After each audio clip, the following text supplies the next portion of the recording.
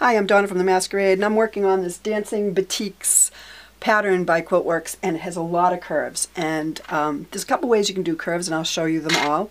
I've come across this cool little notion. It's a curve master presser foot. Got mine at martellinotions.com. A friend of mine told me about these, and they work pretty good. So I'm going to demonstrate that for you right now. So working on this dancing batik block, so now it's time to put these three pieces together. So we have two curved seams here. I'm going to start with the smaller one.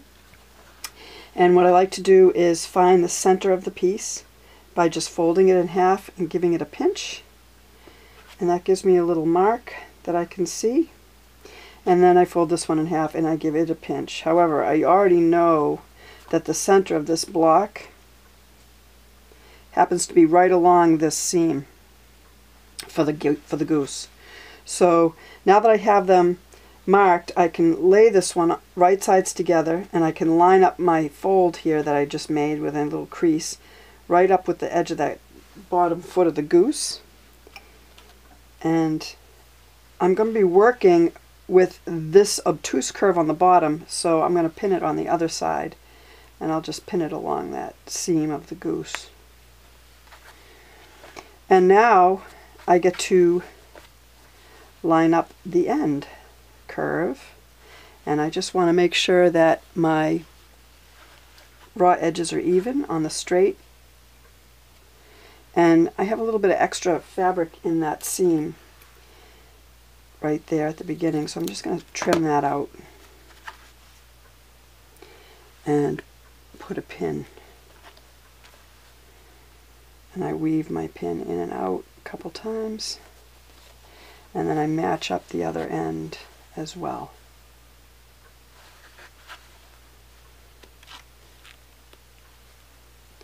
Now to ease in all this extra I have here.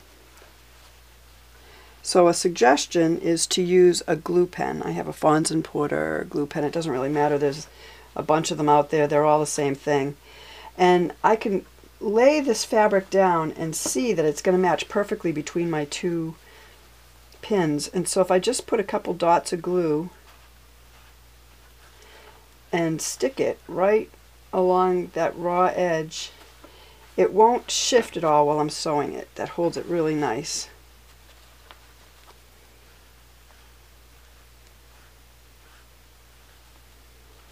And this one too. And you just make sure that your edges are even and that everything is laying flat when you do that little bit of glue. And you don't put a ton of glue. I just put dots right in the seam allowance, and that just holds it nicely.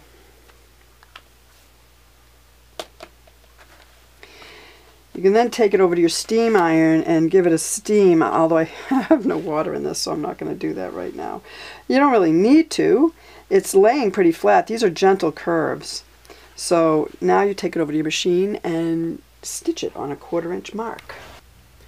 So here we are at the machine. I've got it next to the 1/4 inch mark, the raw edges, and I'm just going to back tack a little bit and pull the pins as I go.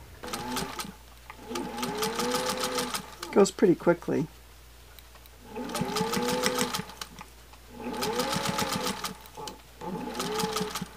Here I am at the end.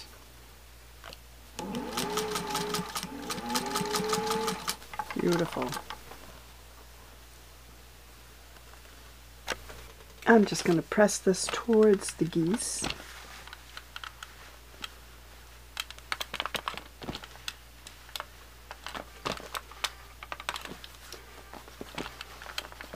So it's laying nice and flat. And now we'll put on the next one. Same thing. I'm going to fold it in half, give it a little pinch. It happens to be right where that straight seam of the bottom of the goose is, the third goose. And then this one too. Fold it in half, give it a little pinch. And now I know where to match it up to that goose. And I've got this smile on the top, and I've got the obtuse curve on the bottom.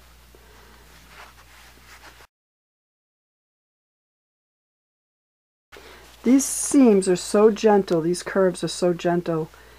You don't even have to glue it really if you don't want to. If you feel more secure with the glue, definitely use the glue. If you like using that special curved foot, that Curve Master foot, use the Curve Master foot. However you can get it done, that's easiest for you. I'm going to show you this one without the glue.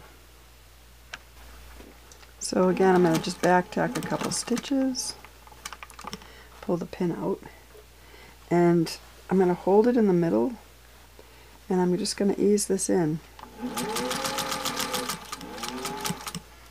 as I go.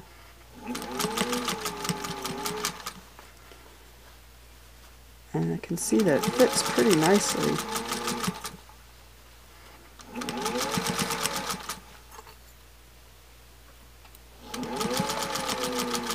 And here we are at the middle.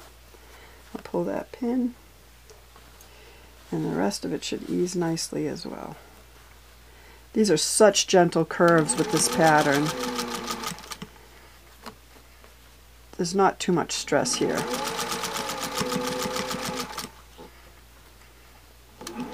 On you or the curve.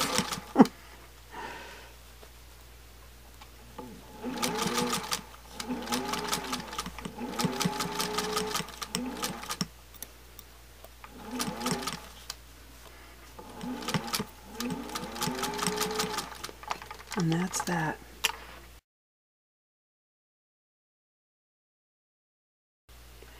So here's what it looks like. It snaps onto your machine. There is a little plastic guard that doesn't bend or wiggle at all. It's a 1/4 inch mark. And the foot itself is fairly short. And that's so that you can hold your fabric up as it's feeding down through the machine, and you're able to put your two pieces together. So let me show you how that works. So the first thing I'm going to do is lighten my seams a little bit by clipping out just a little bit of that bulk. And then this fits right under the foot. And it's up against my guard. And I am going to back tack a little bit just to make sure that that doesn't pull away. And once I get the first couple stitches in, I can take out my pin. And now what they suggest is using curved tweezers to line up your pieces together and to hold them up in the air a bit as you're feeding it through the foot. I have my center pin in here where I'm holding, and I just want to make sure that it's going to fit without any creases, and it really fits very nicely. So I'm just going to hold them together and feed them through. And no glue is necessary here.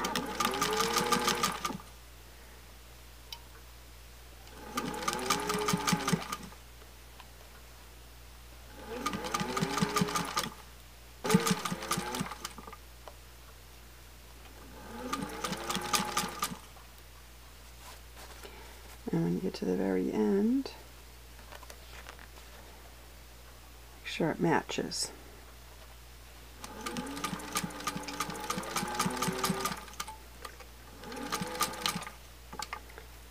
Let's get a look.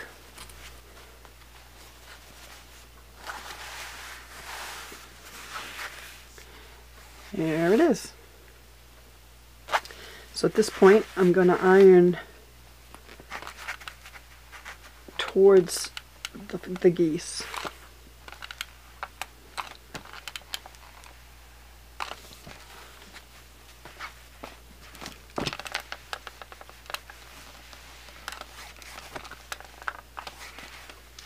Wonderful. Love it.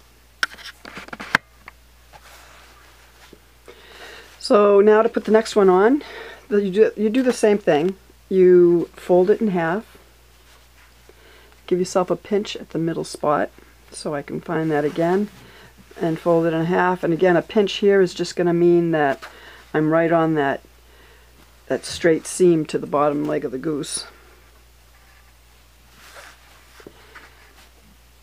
And then I match up my center, matching it up with that goose right there. And I am going to pin it. Now this time I'm going to sew it from the other side, because the people that make this curved master foot say that they prefer sewing it with the obtuse circle on the top. And I don't think it really makes much of a difference using that foot. I've done it both ways, but I'll show you that this way works just as well. And if you don't have one of these great feet, you can do it the traditional way by putting a little bit of glue in the seam allowance and using your 1/4 inch foot.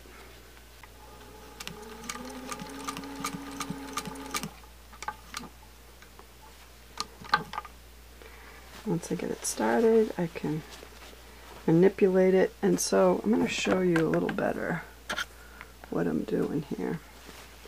So I'm holding the pin, and I'm sort of tugging a little bit to stretch so that I can make sure that it's all going to fit nice. And I like to make sure underneath is laying as flat as it can, and I kind of just make sure that there's an even amount of fabric along here as I grab it in the middle. And from there I can just make sure my edges are even.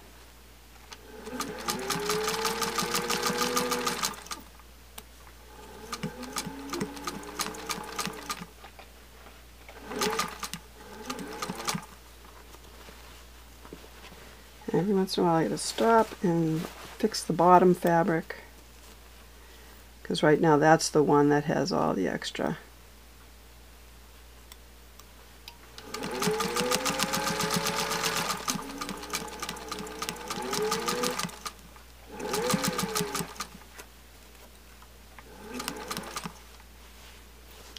And then when I get to the middle, I can pull that pin out. You can actually lay it almost flat, because the toes on the foot are so small that it works really well.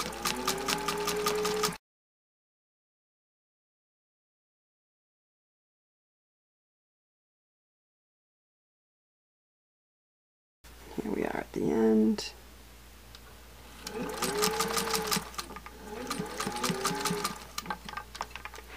And let's look at this one. Very nice.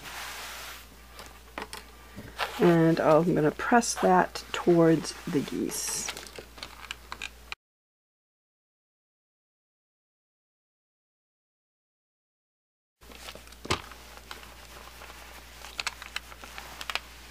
Very sweet. These gentle curves fall in really pretty nicely. They don't need a lot of coaxing. So that's it. 16 blocks, 32 curves, then you're ready to put the whole thing together. Easy peasy.